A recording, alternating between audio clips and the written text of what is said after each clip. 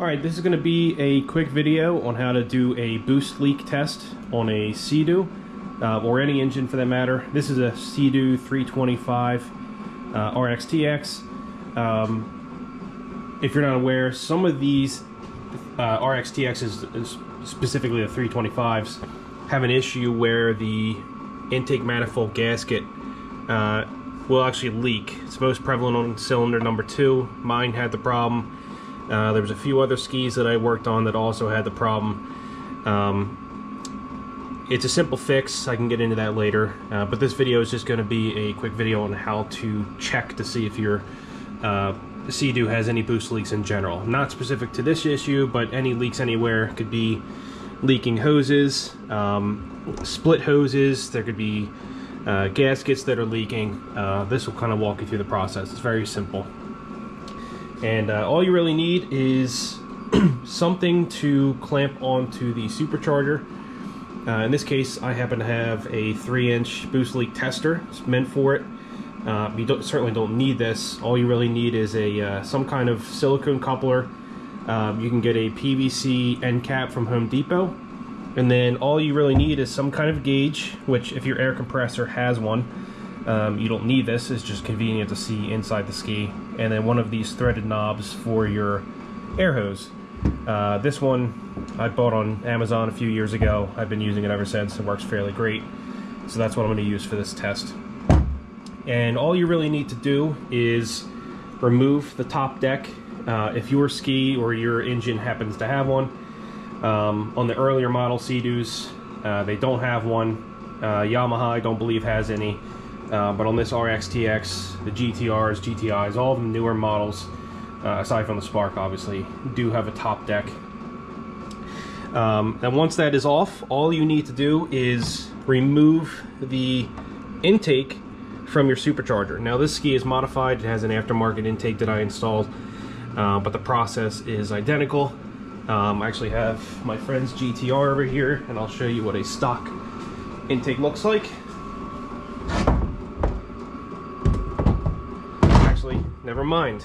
I forgot we also modified his ski. Okay, back to mine.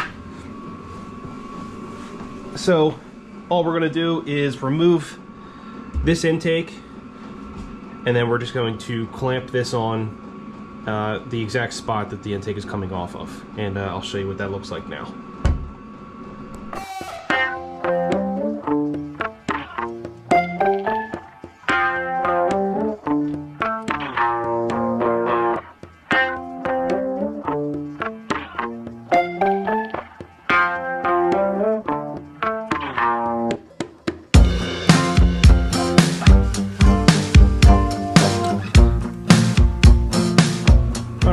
Now that the tester's clamped on there, you want to clamp this fairly tight, because when you pump it up with air, the last thing you want is for this to pop off. It's going to scare you.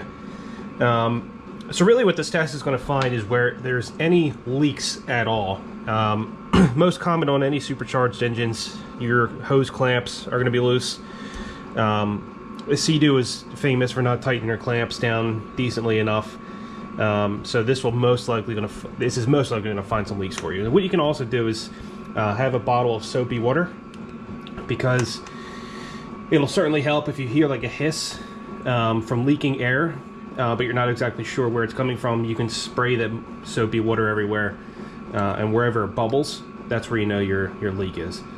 Anyway, we're going to move on to the next part here, which is basically just connect your air source. In my case, I have shop air here. Hooked up to an air compressor. So I'm just going to take this and connect it to my line there. Alright, so that's in. And we're ready to move on. So the next part is to figure out what pressure you want to pump up to. In this case, this RXT-X is tuned. It pushes around 16.6 PSI, I believe, under full load. So I'm going to go slightly above that. You don't want to go too high, but you want to be just above what your normal operating maximum boost is. So I'm going to pump mine up to around 20 PSI. That way I know that anything that I normally operate is definitely not going to leak. So if it's not leaking at 20 PSI, it's definitely not going to leak at 16.6 or 17 PSI. So we'll just move that up. I'm going to get the camera in a position as I slowly fill it up with air. That way you can kind of see what's going on here. All right, before I start pumping up, I want to show you what I'm using here. This is just an old air compressor that I've had for probably 15 years now.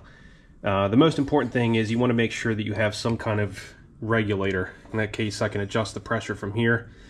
So we're going to pump this up to 20 psi. If you have a digital one, that's even better, but this is good enough.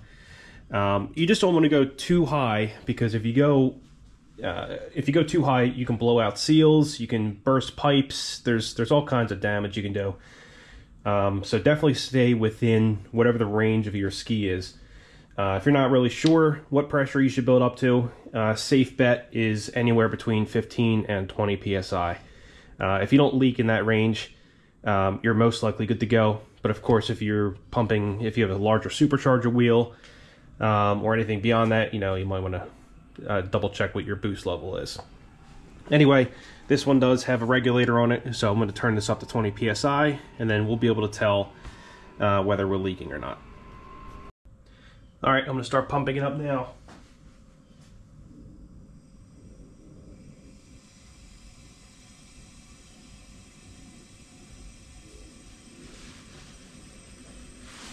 And as this is filling, I'm just going to keep an eye on my gauge here, my pressure gauge, to see where we're at. So we're about 13 psi, 15 psi,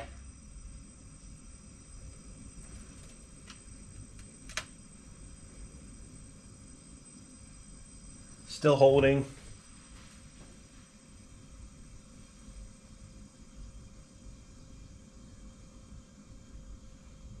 Still filling too, no leaks yet.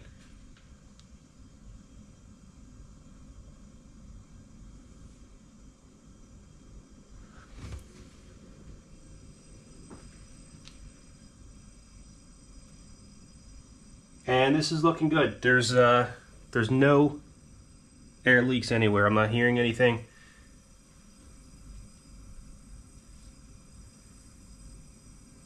Everything seems fine. All right, so as I'm letting the air out, most likely if you haven't tightened your clamps at all, you're going to find leaks anywhere there's positive pressure. So anything after the supercharger or turbocharger, whatever you're running, most likely going to leak here, before the intercooler, after the intercooler, at the throttle body. If you have a third-party blow-off valve, you have to make sure these are all nice and tight, especially on your intake side. Realistically, anywhere there's air passing. Now, if you have a SeaDoo 230 or 300, and you're experiencing a split manifold, we start to run problems where it's not going above 6,000 RPM, or if you can hear rushes of air, you're probably going to find that you have a leak right at the seam here. Now, this is a 325, so the manifold's different, but on a 230 and 300, if you split the intake manifold, that's where you're going to find a massive leak. So as you're filling your system with air, you're going to notice a lot of air coming out in that spot. But that's pretty much all there is to it. Super simple. This is a test you can do in less than 5 minutes. It's good to do every once in a while, because even if you think you have all your hose clamps nice and tight, you're probably still going to be leaking because they adjust as you're riding. So if you're not getting the performance that you're looking for, or that you know that you should be getting, it's a good test to do, just to make sure everything's running the way it should.